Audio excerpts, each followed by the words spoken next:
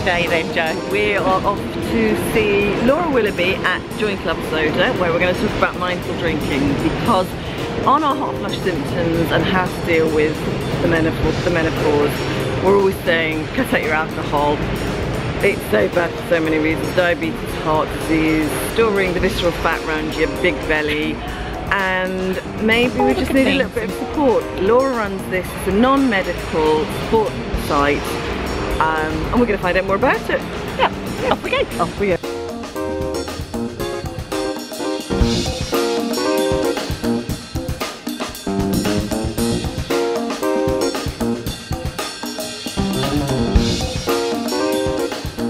This is great. We're here with Laura from Join Club Soda about mindful drinking and how alcohol impacts, I suppose, on all aspects of our life. But for us it's menopause, and as we are always talking about reducing or cutting back, we thought we'd come to somebody who has a huge blog telling people how to cut out alcohol.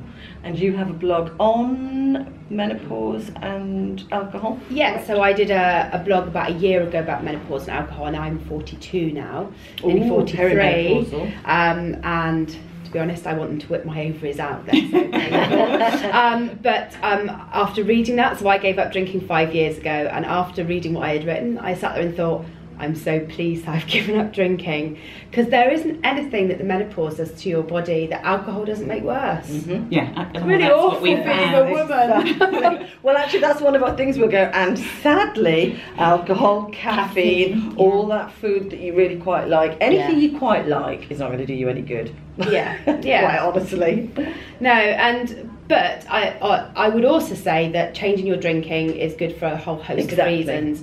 And if you're drinking quite a bit, then there's a lot you can gain from not drinking, and you gain time, you gain energy, you gain all sorts of other things. So it's not a bad experiment to go through, and now is a really good time to do it. Yeah.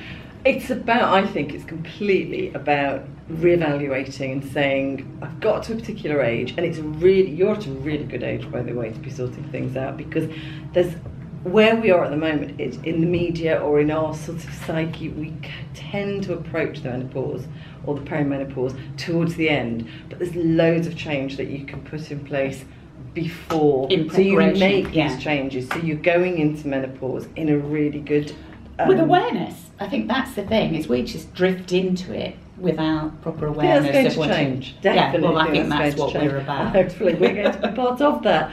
But you're absolutely right that alcohol exacerbates everything to do. It's going to increase your anxiety, your hot flushes, your night sleep, the effect on your heart, the effect on your bones, your breast pain, and your osteoporosis, because alcohol leaches calcium from the bones.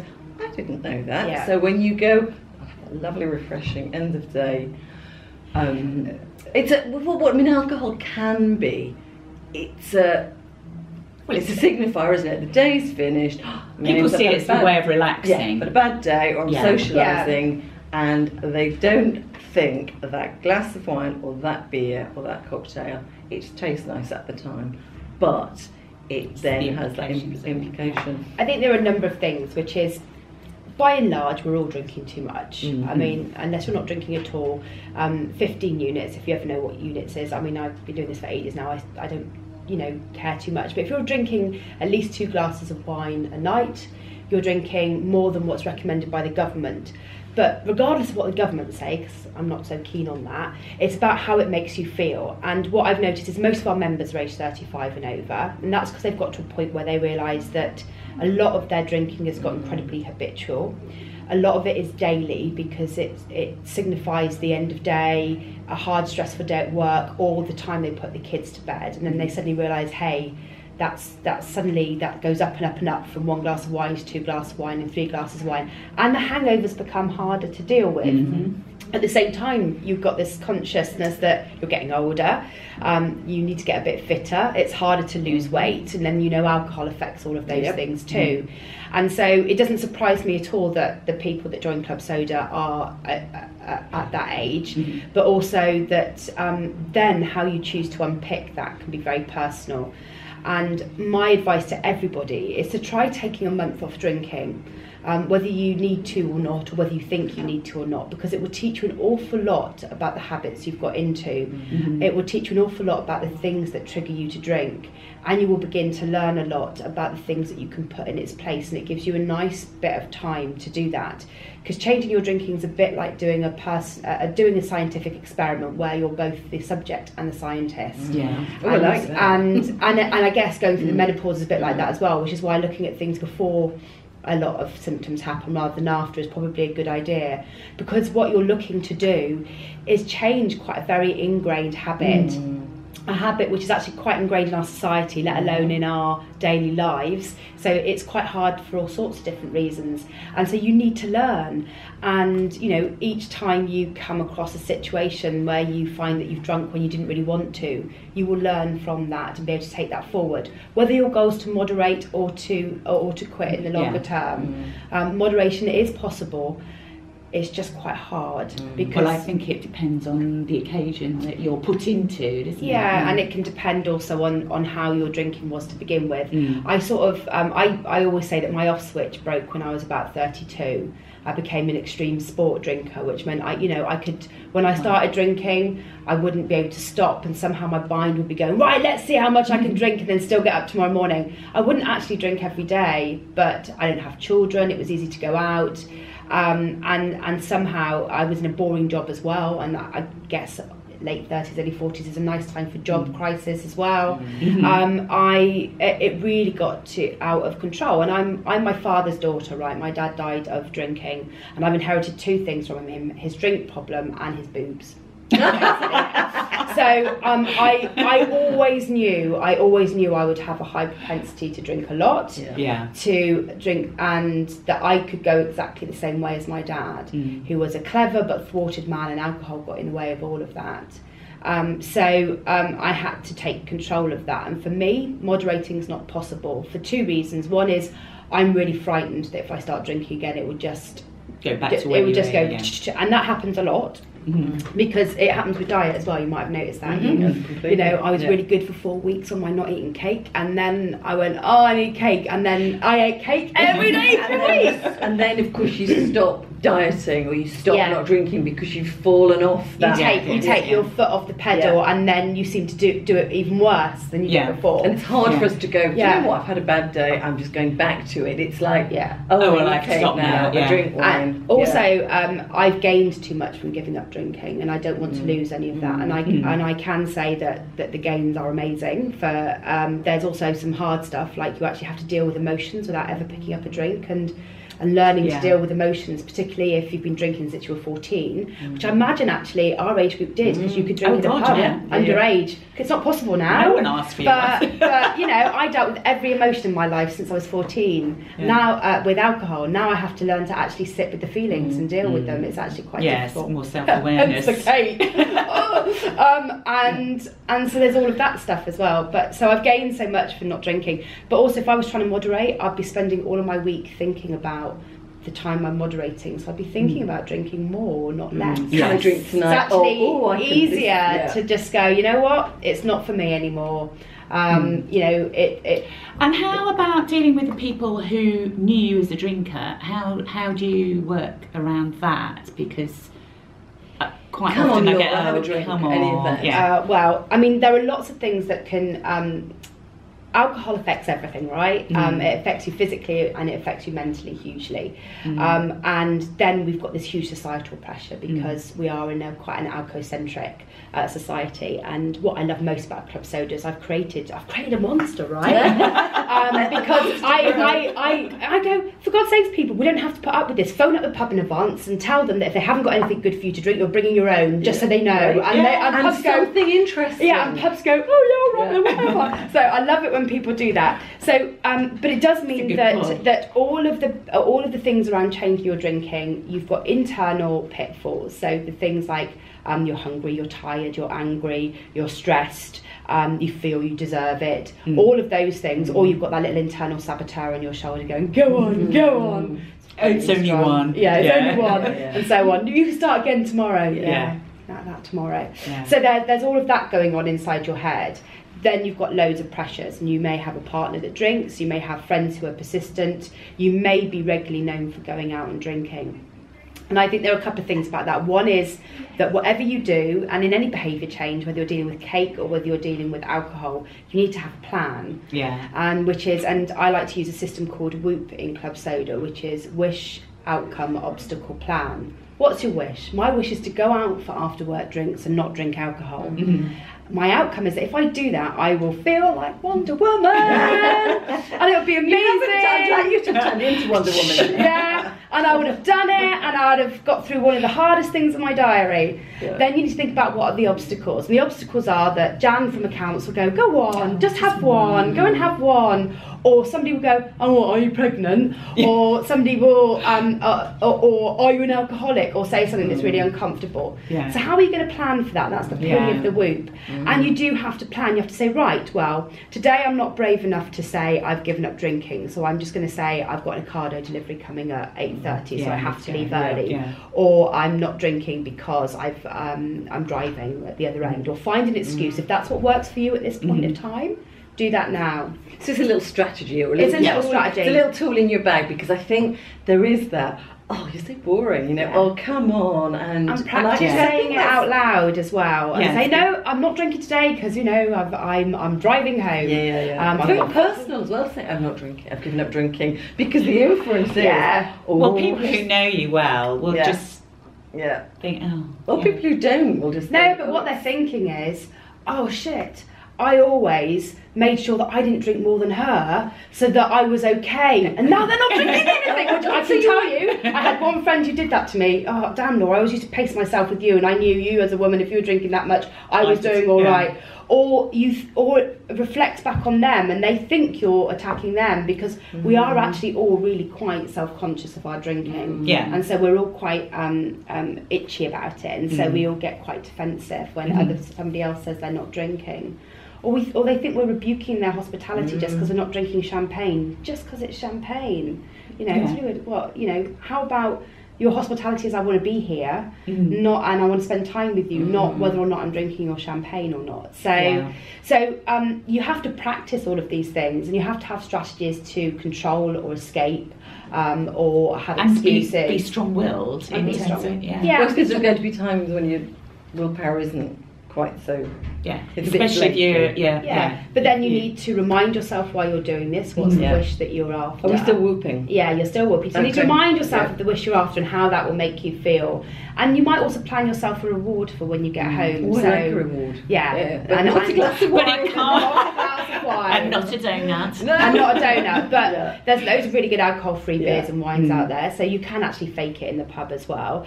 But you might have a reward that says, right, because I'm coming home earlier and I still feel a bit happy and sprightly, I can go and have a really lovely bath. I can watch another episode from that box set. Without falling asleep. Yeah, I can actually, you know, for me, frozen yogurt and some fruit is my treat when I get back from something that's been a bit difficult. So you need to because it's so ingrained in our reward structure as well. You know, we need to find a new reward. Well, to be honest, we drink because we're sad, we drink because we're happy, we drink because we feel we need a reward, we drink, you know, to have something in your hand. And we all work hard, whatever we do.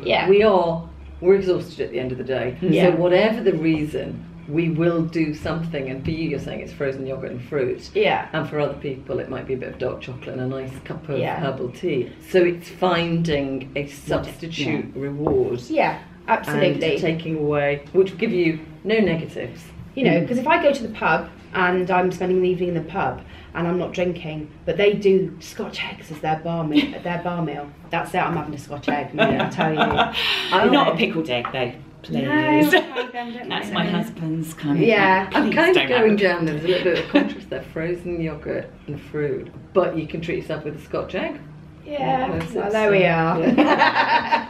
It's all Protein. it's hardly any carbs in the Scotch egg, right? Okay, so there we are. But but it's got to work for you. And these things, there's lots of advice you can get from other people who have done the same thing. We're all not so different after all. And even if you're moderating, you still need to plan your alcohol-free days because they're easier to execute. Planning to only stick to 2 drinks is one of the hardest things because the minute alcohol hits your brain and hits your pleasure centres, it goes, Yeah. Well, that's where your inhibitions go. Yeah. Well, isn't it? That's what gets you into trouble. So you need to take some time out, go in the loo, read your whoop and decide why it is you chose to do this, take a walk around the block. And also remember, lots of people go, oh, well, I'm at a party and I drink because otherwise it would be really boring. Well, you know what? If something's really boring, go home. Yeah. Why are you staying at something you don't enjoy? No, there is no rule that says you go to a party and you have to stay 4 hours. Yeah. You can go to a party, you can stay for an hour and go home. And again, if you've got an excuse why you need to leave, for whatever reason it is, it's but planning it's a really strategy, works. yeah. And also you talked about whether your partner drinks and stuff like that, and persistent friends, and they're sort of the hardest because they've been used to having a drinking buddy. And and that it can be really hard, particularly if a lot of your friendships have been based on a certain type of behaviour. And so I suggest that people can be have the conversation we're really bad at having all the time, which is, I've made a decision to try something that's going to be better for my health, and I would really appreciate it as you, as my friend, as my partner, as my loved one, would help me do that over the next few months. So I would really like it if you could not badger me to have a drink over the next month. Or open that glass of bottle of wine at the end of the day. I would really like it if you could help me find an alternative that I can drink when we're together. Yeah. I would really appreciate it if we could shift the social things we do to things that are less boozy. If you can give people a really specific thing that they can do to help you, who doesn't want to help their mate? And so rather than thinking that you're taking something away from them, which is what they might feel, you can go, right, no, I want you to help me on my journey. And then is there anything that you're doing for your health that I can help you with in return? And then suddenly it feels like a partnership and something you're doing as friends, and you're talking about it in the terms of I, and so I'm not trying to stop you doing anything. No, I'm asking that we can do some things that are slightly but different. also a bit more of a reasoning, behind it, and asking for that support rather than just going right. We're often stop not very good at saying what it is that we want and need. And I think now is the time to be having those conversations because there's quite a lot of change that will benefit women if they take control of their lives towards their. I'm not saying, you can live wildly until you're 40 and then you've got to go, oh my God, my perimenopause is hitting. However, everything that we're talking about here is going to have a knock-on effect on your overall physical, emotional and mental well-being. We're not advocating, any of us, anything that's going to cause you any damage. What you may be sad that you can't eat as many donuts as you want, but you have to, like you say, you find something else that fits into it. So having conversations now, I think you're absolutely right, we're not very good at having them, and we need to start saying, because there's some very, very tricky stuff coming up in menopause, that nobody, we all know about, apparently you have hot flushes. I think that's all I knew before menopause. I didn't know about any of the others. Well, I didn't know about the night sweats that, are actually a similar thing, but, Whereas a lot of members say that they much. avoid alcohol because of their night sweats. It just doesn't work for them anymore. And then after a while of not drinking, they realise they've actually gained some stuff, like some hours in the day. Some energy in the morning. So actually, one of the things that I say a lot is, imagine if you could invent a pill, right, that helped you sleep better, lose weight, be more energetic, be more productive. It would make a fortune, right? But actually you can do all of that by taking alcohol out or as much alcohol out of your diet, because it really does. So actually, as you go through the perimenopause and menopause, you might be able to balance out some of the effects of the menopause as well by not drinking, by giving yourself some more energy, being able to get up and run, not consuming empty calories.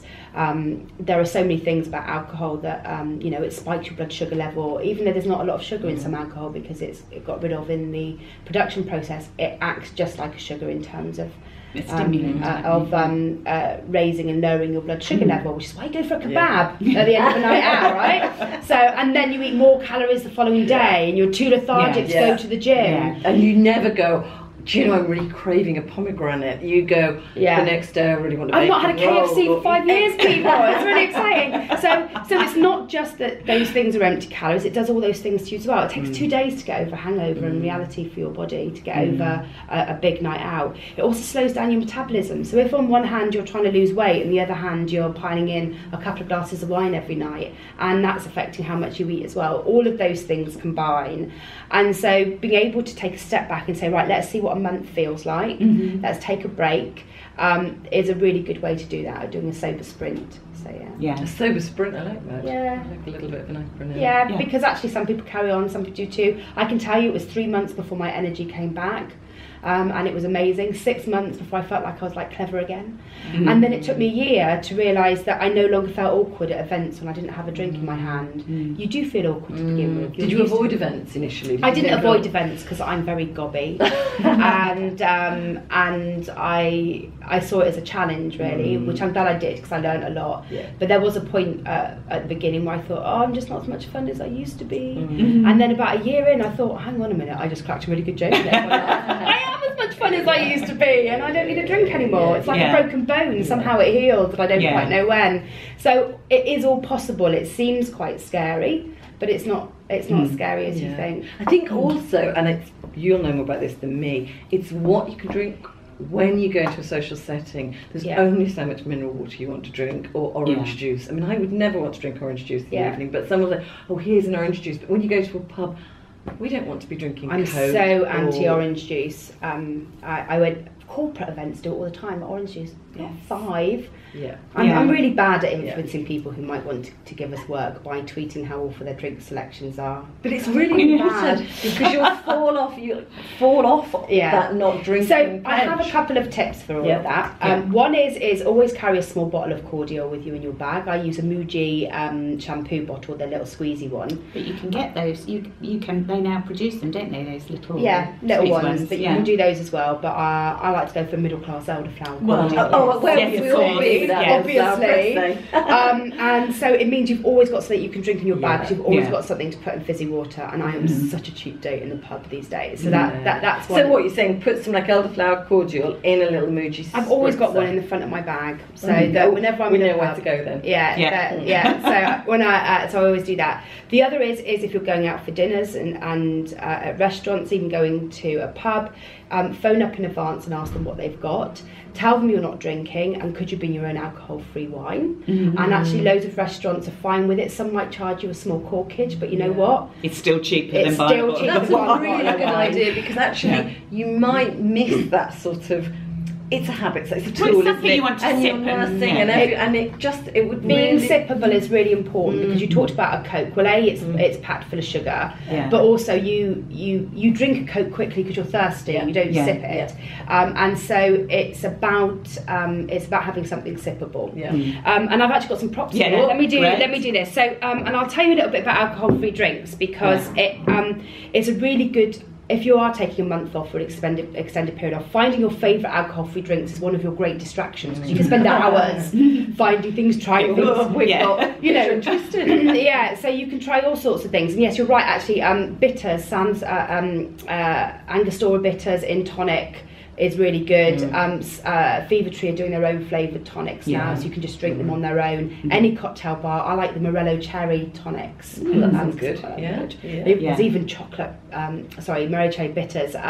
They even do chocolate bitters, but I'm not quite sure how that tastes in tonic. You don't want to mix your tonic and your chocolate. No, I don't. I might have a bar of chocolate and a tonic. But to drink, no. Anyway, stick with the hot chocolate. So anyway, but there's a few things that you need to know about alcohol-free drinks. One is if you're always looking for something that will feel exactly the same as your alcoholic drink that you normally drink, you'll never quite find it. The alternative gin and tonics, or the tonics and bitters in, just won't give you that kick, which is basically the alcohol. So don't ever expect to get the same direct substitute and go, hooray! The other is if you remember, and this is a terrible thing to say because it will break everyone's spirits really, but we learn to like alcohol. It's a learned behaviour because our body naturally repels it because it is a poison. So our body naturally goes, no, and we go, no, but we like the effects of drinking, right? So we do learn to like alcohol. You can learn to like the alternatives. It's not the end of the world. It just, you have to retune your palate. Yes, it's like giving up sugar in your tea. Yeah, you know. and all that sort of stuff. So don't discard all the alternatives too quickly. The good news is there are lots of better alternatives out there now. And one of the drinks that actually does better without alcohol in is beer. Now, I was never a beer drinker, but I really appreciate the fact that these are good quality products in their own right. And also, a beer's got, largely, they've all got about 3 ingredients in them, and one of those ingredients isn't sugar. So next to water, the healthiest thing you can drink in a pub is an alcohol-free beer. No sugar. So a bottle of Nanny State, which is made by Brewdog, 26 calories a bottle, no sugar. Brilliant. And actually that's quite a nice bottle, because some of the alcohol-free products previously have been a bit like, oh, I'm not drinking, I've got this very sort of dull drink, but actually, it's that holding, it's a prop, it's the sipping, you don't want to look. There are some amazing beers out there, and they're worth trying. There's even some I like, and I'm not a beer drinker. There's a website called drydrinker.com. Use a discount code ClubSodaVIP. You can actually get a mixed case, because people don't tend to want to buy a whole, even a 6-pack of alcohol-free beers unless they know they like it. It's a really weird thing, because we buy wine and beer all the time, whether we liked it or not. They do mixed cases, and they've started to do the wines and stuff. But Tesco's have just introduced an alcohol-free section to their supermarkets, and it's amazing. And they've got Nanny State, they've got a new beer called Innis and something, which our members are raving about. They've got all the wines, and again, in the wines you get what you pay for, just like you would with alcohol in. And so the Torres wines, which are de-alcoholized at 0.5%, are there, but so are the Iceberg wines, and Iceberg have brought out 2 fizzies, and they've got 4 non-alcoholic wines of red and white and rosé. So try them out and decide what you like, and recognise them for being something sippable that you can have in the evening that's a good replacement. And like I say, what amazes me most is these are all lower in calorie. They won't spike your sugar levels in the same way as alcohol does. And it feels like a bit of a treat. It's not something it's not something you'd also give your kids. And just to let you know, in Britain we have to call 0.5 low alcohol, but really 0.5 is nothing. Pretty negligible. There is about the same in a ripe banana. There's about the same in the orange juice that's been in your fridge for 3 days and gone through some natural fermentation. You will process that alcohol quicker than you can drink it. So use finding alternatives and things that you can swap out. That's quite reassuring for people, because if you actually like that taste, and I think you're talking about we learn to like beer or wine or whatever it is as a teenager, and it carries forward, and we've been drinking that for 30 years, it is quite hard to go, oh, I'm just going to have mineral water now. So I think that what did you say it's called? Dry Drinker. Right. But it also means that you can take these to events, and if I go to weddings and everything, I would just take my own. Nobody cares. It's fine.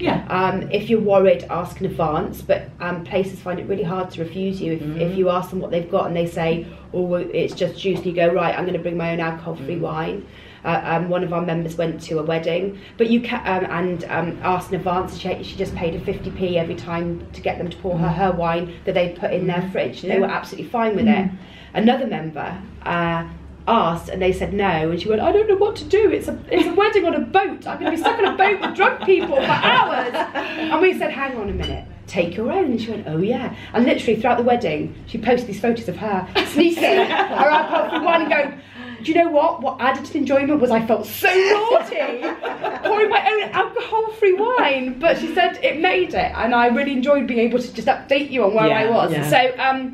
So there's a voyage of discovery out there. I went mad with my soda stream when I first gave up, finding all sorts of cordials and bitters and things like that. So see that as part of the journey, and even if it means that you find something that you can swap some of your units out with. So you go, right, well actually on weekdays I'm not going to drink, and if I want a drink I'll have some of these, and I'll save my drinking to weekends or when I'm with friends, or I'm not going to drink at home alone anymore, but I will have an alcohol-free drink. Then that's a good way to make the moderation work for you as well.